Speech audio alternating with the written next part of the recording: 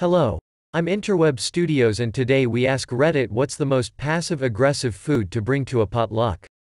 Let me know what is your favorite food to bring to a potluck because when I go to potlucks I usually have no idea what to bring. With that, sit back and enjoy. For a Thanksgiving potluck my husband signed up for dressing, not realizing that's what some people call stuffing.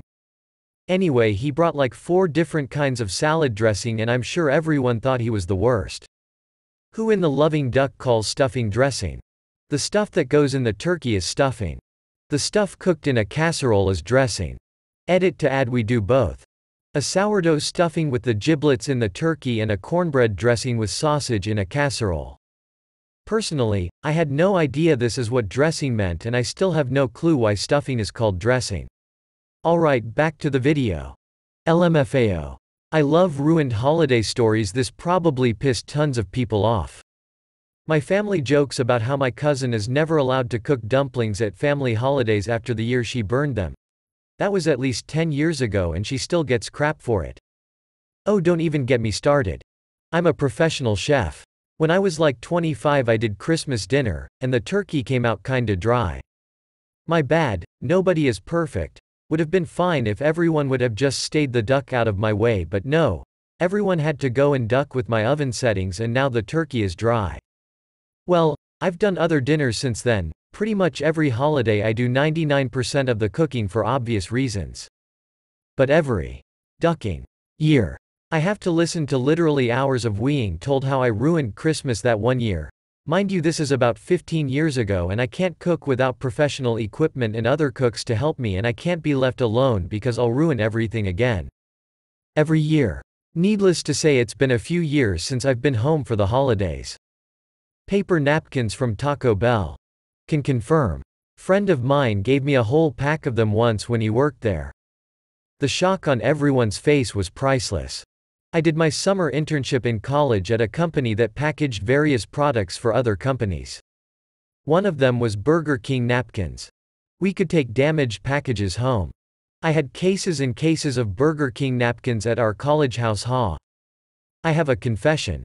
I had a county worker who by her own admission did not have any food allergies, but had a strong dislike for certain random food items. Just to clarify, this was not related to smell or texture. She was also one of those individuals who thought people should not be allowed to like things she didn't like. I had been warned by my other coworkers, but I didn't quite grasp the situation. Right after I'd started working there, she decreed that we should have a potluck and that this potluck should involve a certain main dish minus one particular ingredient that she didn't like. Think along the lines of wanting a salad but insisting that no black olives be included. Several people remarked, mildly, that they liked black olives. Well, maybe they did, but she didn't. So there. I volunteered to bring black olives on the side. This did not please her. I knew this did not please her, and, like I said, I'd been warned. I brought black olives anyway. Some people ate them.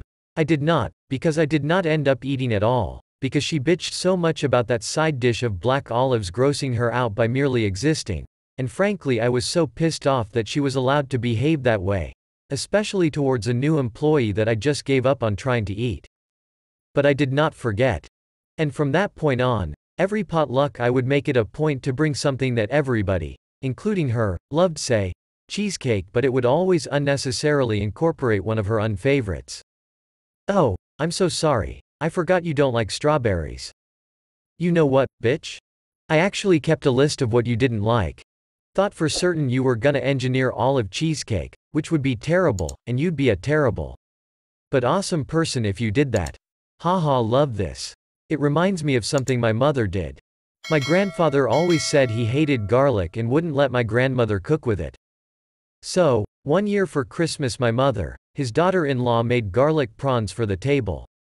He loved them, and requested them for his birthday every year. No one ever told him they were coated in garlic-infused creamy sauce. Silly old bugger spent his whole life thinking he hated garlic and turns out it was his favorite food. So my ex-husband's family was the absolute worst. They hated anyone and everyone who wasn't literal blood family. Like boyfriends and girlfriends were instantly disliked unless they were wealthy. You were only tolerated once you married into the family. These pathetic excuses for human beings had a ducking feast for every occasion, and it was in a potluck fashion. I remember the first dinner was for Easter. I was not told to bring something because I was the much-hated new girlfriend at the time. But I didn't want to be rude, so I brought a side dish. I'm a good cook. I practice a lot and genuinely enjoy cooking and baking. Well, they loved what I brought. After that, for every stupid, pointless feast, they would ask me to bring 2 to 3 dishes. But outside of these meals, they treated me like ass. So, I did. I cooked 3 side items every time. 2 were fabulous, but the third was just ducking terrible. But I made sure it looked good, pretty no appetizing. And then, since it was such a huge feast, you couldn't really tell who brought what unless it was announced. So I'd set down my 2 good dishes and loudly exclaim, "This is what I brought." Then sneak in the silent assassin dish and watch as chaos unfolded. Slowly but surely at every potluck you'd see the family being extremely hesitant as they were choosing their foods, trying to find my dish of horror. That's the only thing I miss about being married into that family, was the terror on their faces at potlucks. Store-bought cookies with the reduced per-day-old sticker visible. Already opened. Source: a former employee. We went to a Thanksgiving dinner where everyone was supposed to bring something. The guy who was supposed to bring mashed potatoes walked in with a bag of spuds. Not cooked or anything. Just raw. 20 minutes before dinner. We pretty sure that's classified as assault in some states. Had a friend show up to a lobster boil, BYOB, with 4 uninvited guests and 3 pieces of corn. So that. I once had a friend, who volunteered to bring meat, show up to a potluck barbecue with 2 steaks, for her and her husband, and an 8-pack of hot dogs for the other 20-ish guests.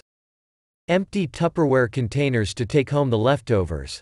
ZOMG. I used to work at a place where our department had to make sure other departments didn't know about our potlucks, because there was a woman who would do exactly this. People did this at my work's potlucks. The one girl had a big container of food in the fridge she planned to take home, including a huge chunk of a cake someone brought. I guess someone else got mad about it and took all the cake out of her container. Exactly whatever the hostess plans to make for their signature dish. Especially if you make it better. Exactly what I was typing. My mom and aunt hate each other, and each year for holidays it's a battle of potato salad. Whoever potato salad you eat, the other gives side eye all day. You should take an equal amount of each and then mix them together while making eye contact. And loudly announce, "I find both these potato salads lacking." But since they're each lacking something different, they are best when mixed. Or say they both taste the same and ask if they bought them from the same supermarket. I did this once, though it was more of an informal contest with a chef friend of mine. He was making stuffed mushrooms for a New Year's get-together, and someone mentioned they thought mine were awesome. My secret ingredient was stovetop stuffing, which apparently was offensive to his culinary expertise, so we both made stuffed mushrooms to see which his guests preferred. There was no real, scientific way to tell, but my batch was gone before his nuff said. Your entire family and no food. And a bag with empty Tupperware containers. I did not make that up, I've seen it happen. Ice. That what you assign people that cook shit food. Or if you can really cook, such as myself, and some people assume that you will cook every potluck, instead of asking, you volunteer for ice. Some people are just very rude. I went to culinary school and had my own catering co many moons ago. I love to cook, but I don't even cook for myself every day. My family, not immediate but fairly close cousin, had a potluck at a cousin's house. I got an email a week before with a list of food they wanted me to make. I sent an email back saying I had to travel for work, which I did, and I would just bring ice. A jar of mayonnaise. No. A jar of Miracle Whip. That'll piss off more people. Potato salad with raisins. That is just ducking vile. Who likes raisins in their potato salad? I'm generally curious who likes this combination, because I probably would throw up after eating this. Alright, enough of me, back to potluck foods. A bowl of pre-mixed M&Ms and Skittles. With Reese's Pieces, I hope. In Minnesota, definitely green bean casserole, but with fresh green beans and no fried onions on top. Those church ladies would passive-aggressive you to death with 1,000 little cuts over several years until you stopped going to potlucks. Some fellow Minnesotans and I were recently discussing the crime that was a tater tot hot dish where the tots were placed haphazardly on top rather than being arranged in perfect rows. The horror. Not that we'd refuse you entry, of course. We'd be very nice about it and then talk about you behind your back in true Minnesotan fashion. Alrighty, time for the lightning round. Here we go. An empty pizza box set out on the table so everyone opens it as they go through the line. Donut box full of salad? Tums. Target the person that cares about that shit the most and then bring the exact same dish just with one extra key ingredient.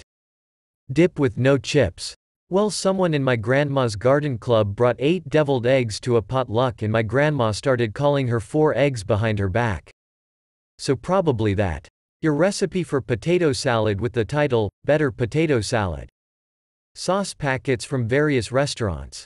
A jumbo-sized bowl of unlabeled Haribo sugar-free gummy bears with little solo cups to take home samples. One up whatever the host is making.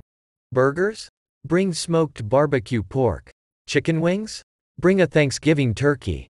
Whatever it is, bring enough for everyone. Curse them with their own leftovers. They will have to literally eat their inadequacy for a week. A single roll of paper towels. A small, opened box of plastic utensils with mostly knives remaining. A handful of cheap paper plates. A handful of Ziploc bags. I like to bring my mum's signature dishes to dinner at my dad and his new wife's place. 1 can of Spam, missing the key that opens it. And with that, I hope you enjoyed the video. If you did, don't forget to like, subscribe, and comment your favorite food to bring to a potluck. Until next time.